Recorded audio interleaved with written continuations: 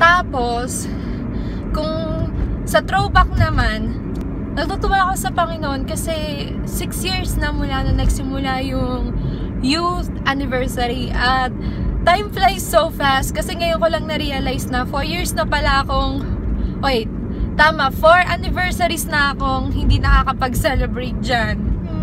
Pero di bale, God has a purpose kasi noong 2013 pumunta na ako rito before February 14. Tapos February 2016 na ngayon, nandito ako ulit. Pero diba, there's no distance in prayer naman. Siguro, wala pa rin tatalo dun sa 2010. Kasi, yun yung first year eh. Pero syempre, taon-taon naman, more and more pinagpapala tayo ng Panginoon. Siguro yung 2010, very special lang siya sa puso ko. Kasi dun talaga yung year na tinawag ako ulit ng Panginoon. Dun ko naramdaman yung chance ni Lord na binigay niya sa akin. Na muli mapaglingkuran ko siya. Na muli bigay ko yung buhay ko sa Kanya, yung talents ko sa Kanya, may all in all. So, special talaga sa akin yung year 2010. Di ko makakalimutan nung around June 2010, lahat ng mga boys umalis sila para mag-Jollibee. So, hindi ko alam, may promo yata o kung anong nangyari, nagkayayaan yung mga boys. Sabi namin ng mga girls, meron tayong youth fellowship. Pero for some reason, sumabay sila sa jeep ng Masinag or ng Tanay. Pumunta sila sa Jollibee. Pero, sabi sa atin ni Bishop Star, 2 or 3, di ba nasa Bible yun, ni-remind sa atin ni Mami, 2 or 3 gathered in the name of the Lord, the Holy Spirit is in the midst of them.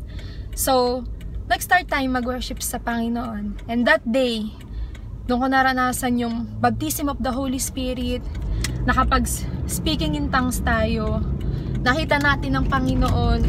Di ba nga, yung mga nandyan, nung time na yon, sige nga, taas sa mga kamay, kahit di ko kayo nakikita kayo ng Panginoon. Di ba nakita nating lahat na bumukas yung langit, bumukas yung kisame, tapos nakita natin yung kamay ng Panginoon, kamay ng ating Father in Heaven, na talagang ibinaba niya para maipakita niya na He is holding us and He is in full control ng nangyayari sa kabuuan ng buhay ng bawat sa atin. Napakasarap talaga ng presence ng Panginoon. Hindi ko makalimutan yung araw na ngayon na lagi ko nga sinasabi, kahit yata anong i-offer sa akin na pera or kahit anong kapalit, hindi ko ipagpapalit yung mga experiences kay Lord kasi that is one of a kind. Kaya nga kayo na mga nandyan, today, may gagawin si Lord na maganda sa pag-worship natin sa Kanya sa araw na ito dyan sa anniversary ng youth. Just be open on the power of the Holy Spirit sa kilos ng ating Panginoong Yesus sa buhay nyo. Naisin nyo, kasi yan yung natutunan namin kay Bishop Star eh. Nais mong makita si Lord, nais mong maranasan si Lord, nais mong ma-feel yung presence ni Lord, magnais ka. Desire, yan yung unang step, desire and believe.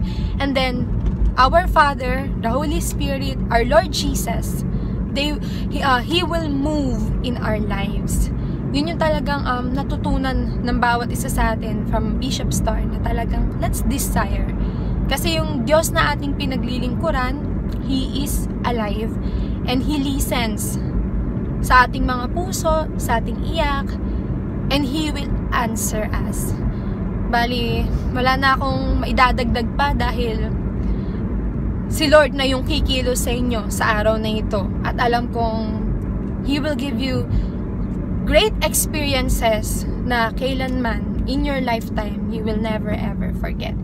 So may hinanda rin ako sa inyong konting video, throwback, and I hope you enjoy it. And I love you all. I miss you. Medyo napahaba yung video na ginawa ko for you. Sana mag-enjoy kayo dun sa throwback video. I love you all. Bye-bye. Woo!